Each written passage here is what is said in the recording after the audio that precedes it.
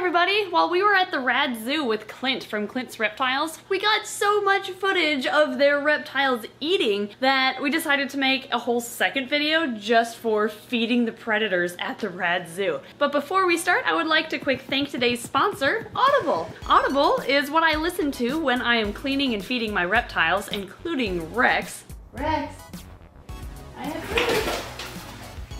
Hi, come here. Hang on. Tonight, she's getting steak. You're welcome. I'm currently listening to the award-winning audiobook Tea with the Black Dragon.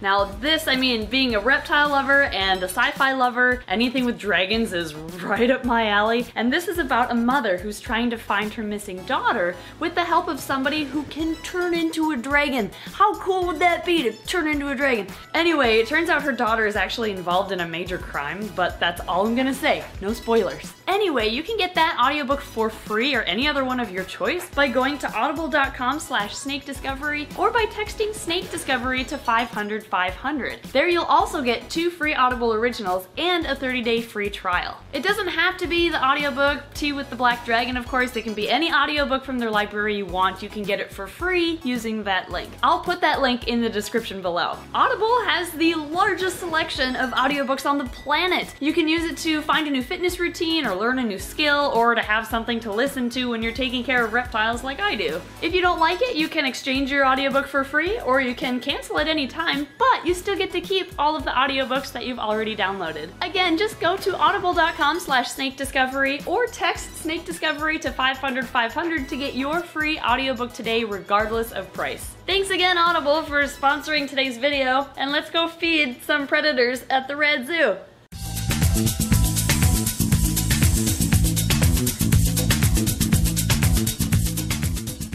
They're gonna feed this beautiful water monitor. Oh, she's already coming up. She knows. This is Khaleesi. Khaleesi. That's an awesome name. I love that name. So this is Khaleesi. She's one of our rescue animals here at the RAD Zoo. She's grown in size from about the width of a tennis ball to her watermelon-sized body right now, and she loves to eat rats, chicken, and a little bit of fish now and again.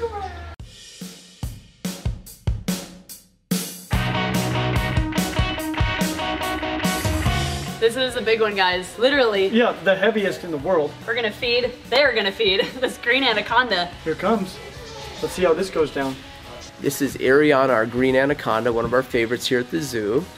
When we got her, she was about as big around as a golf ball and just a couple feet long. In the 8 short years we've had her, she's put on close to 100 pounds and has the potential to put on close to another 100 as well. Here she's having a chicken. She'll also eat rats and any other small mammal that we might bring around for her. She's a voracious feeder, as you can tell by this strike.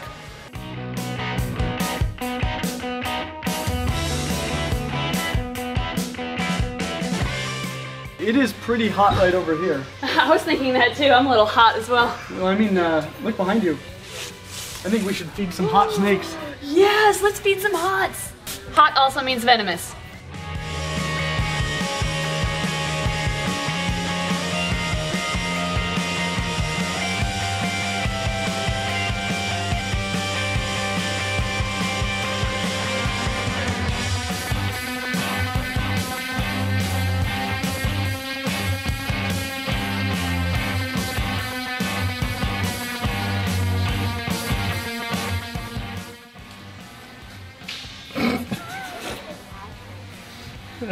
The lamest strike ever. I'll take that.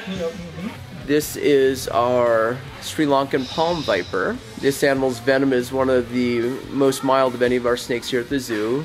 I've heard that it's comparable to bee sting. I'm not going to take that chance, but that's what I've read.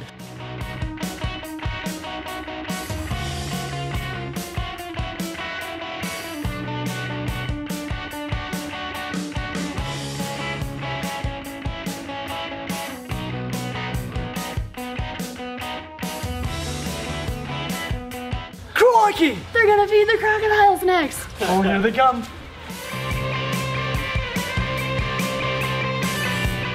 Oh, they're so gentle. Yeah. Not compared to Rex. Uh-oh. That one not so much. Yeah, spoke too soon. These are our desert crocodiles. These are animals that came to us from area where they weren't being cared for, and there are some of our most voracious feeders at the zoo, as you can watch by this charge. Yeah, that's what Rex does. Right into the water. Yeah, she brings it in the water with her. I like the feeding tongs. Yeah, they're intense. Yeah, those are better than the tongs I have. I'd be very nervous to try to feed these with the tongs I have. These ones you just hand feed. Oh yeah, it works the first time. First two, you've got two hands. Yeah. Now she's like bragging, look what I still have. You don't have your food anymore and I do.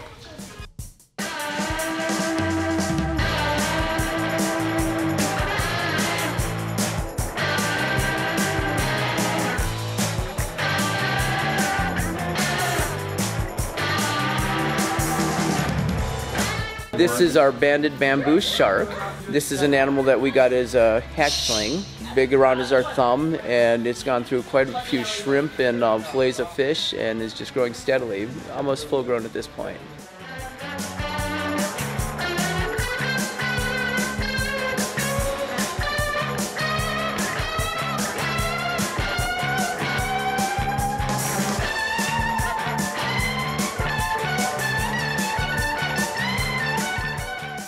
Well, that's a beautiful pheasant. I love pheasants. I think of all the birds, they look the most like dinosaurs. And Yeah. birds are dinosaurs. And I heard they're about to feed a dinosaur to an alligator. Really? Yeah, no big Let's deal. go check it out.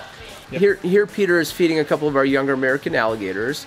These are rescue animals that were former pets that we just don't think should be pets. They just get potentially between 6 and 10 feet long for Osceola, our cow gator, and Sequoia, our bull, might get up to upwards of 10 to 15 feet long. So these are just going to be some huge animals eventually.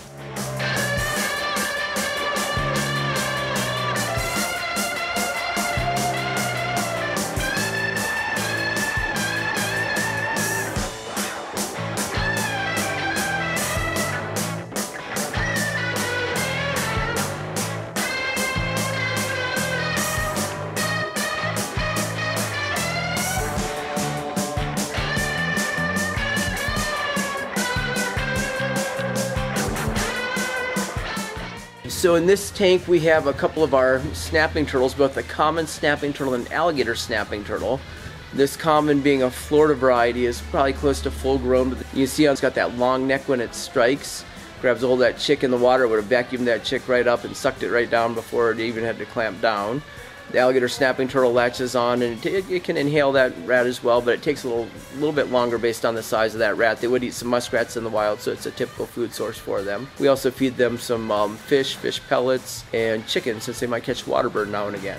Do you have any toes for the common snapper? He seems like he'd like some. There is just the tiniest gap underneath that glass there, so we get a little cross flow, and I need to pay attention to where my toes go, because I do like them. You've got so many.